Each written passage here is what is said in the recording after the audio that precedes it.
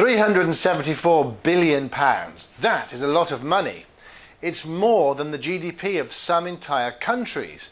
However, £374 billion is the figure that the Yorkshire Building Society in the United Kingdom has said is the amount of deficit that the British public has in savings. What that really means is that to be able to sustain a good future, the combined British public would need to make up an extra £374 billion.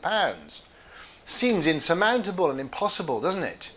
So each person is £7,000 short of the amount of savings that it required to actually sustain a good future going forward. It's a lot of money. Yes, we've been through lockdowns which are coercive and the government has been really obsessed with them, and there's been a real turnaround in the way things are done over the last year and a half, but there's more to it than that. Perhaps it's worth thinking that some of the old-fashioned ways of investing and looking to the future are perhaps obsolete.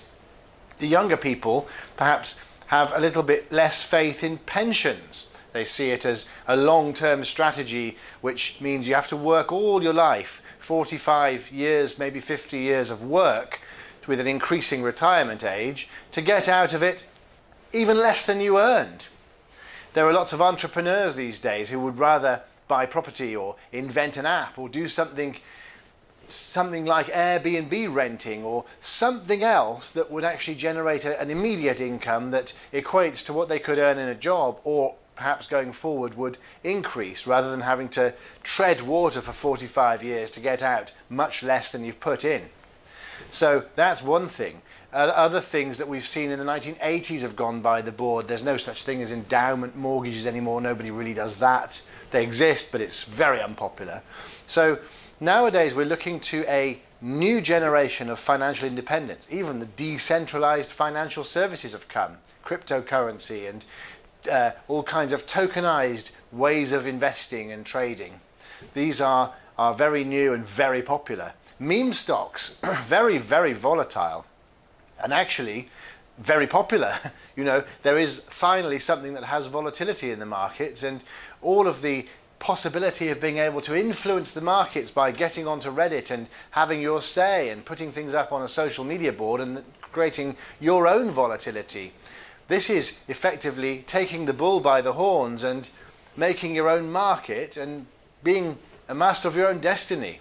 I think that is the way forward. Trading with a good quality, long-established company that has good credentials and a large asset class range for trading. Such as ETX Capital. We have 5,000 different instruments to trade. We've been around 50 years and we continue to innovate all the time. Our trading platform is our own proprietary platform. So we also provide lots of updates and market insights and opinionated ways of looking at what's happening in the news and in the financial markets on an up to the minute basis. So join us on our Telegram channel and subscribe to our updates and news and analysis, and every day we will provide you with anecdotes, news and important ways that you can make decisions on the markets to help you on your trading journey.